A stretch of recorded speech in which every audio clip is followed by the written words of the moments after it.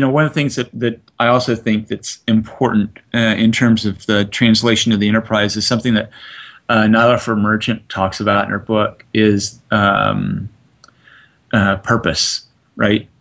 To me, that's become, as someone looking to get people to engage on corporate platforms, and you always get this question about, well, everybody's on Twitter and everybody's on Facebook, so that just must mean if we build the same kind of capabilities, they'll be on ours as well. And that's not the case, because people went on Twitter for a purpose. People go on Flickr for a purpose. They go on G Plus and they have a purpose in mind.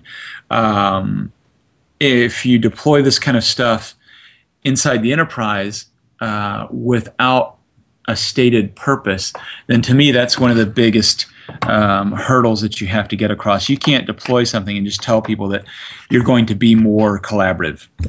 You need to work together more, right? You have to give them something to do. What's it going to replace? What are we going to not do because of this technology now? And I think that's, we go back now to what I think is the hardest question is, how are you going to change organizationally? Because this technology, I love that movie, The Gods Must Be Crazy, because here is a really advanced piece of technology, this glass bottle that lands in this tribe of Bushmen, and it eventually causes jealousy and resentment, and they decide it has to be taken back to the gods. So the one guy sets out across the desert to take it back, and I've seen that happen in companies, that if the culture isn't sufficiently ready to accept a technology, they'll just dump it right back at your feet. And I think that's a hard lesson for companies to hear and learn, is that, what do you mean we actually have to change our culture? What do you mean we actually have to be different? I was, talking yesterday about I don't know if you're familiar with the Oreo in the Super Bowl, the Oreo cookie commercial in the Super Bowl. So our last American Super Bowl, the power went out right during the middle of this. Imagine the World Cup and the power goes out, right?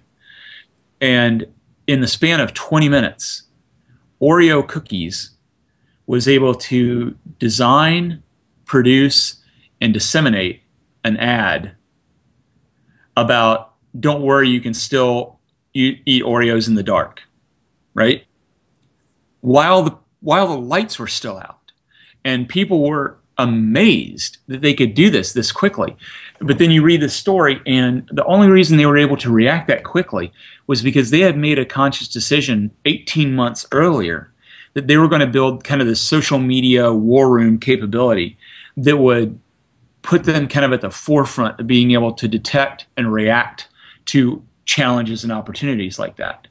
So I think what's hard for companies to hear is that you too can have that same kind of capability, but it might, like to your earlier point, it might take you a year and a half of change management to get there, right? To be able to change lines of reporting and lines of command and lines of communication, and to become familiar with new platforms and new capabilities, so that you can, when that opportunity comes up, take full advantage of it. I think that's a hard thing for companies to hear. That's the hardest thing for them to hear. They want to be able to just buy a piece of technology.